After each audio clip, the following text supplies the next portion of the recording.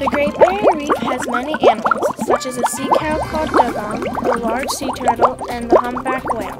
Also, the white shark, the atala fish, and the giant clam lives here. Seagrasses and algae grow here too.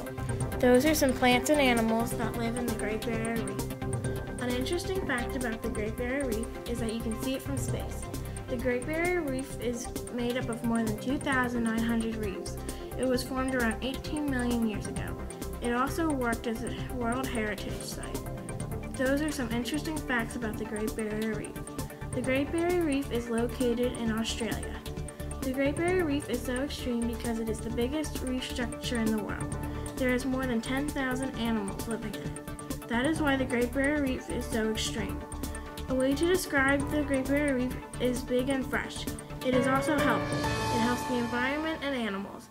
That is how to describe the Great Barrier Reef.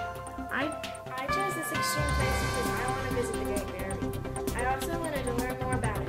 I thought it was a very interesting place in the world. That is why I chose the Great Barrier Reef.